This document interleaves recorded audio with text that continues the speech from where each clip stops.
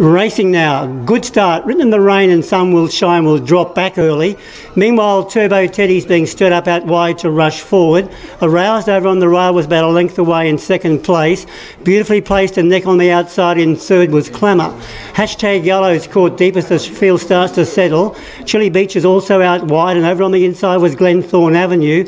I'm No Really on its back, then Sun Will Shine sharing in the second last berth on the outside, and two away was Written in the Rain. Down the side and Turbo Teddy cuts back the speed of a 600, 2 lengths in front, Clamour on its hammer, there followed then being shoved along then by Aroused, Glenthorne Avenue a length away in fourth and Hashtag Yellow being hard ridden. Chili Beach is pulled way outside to make ground.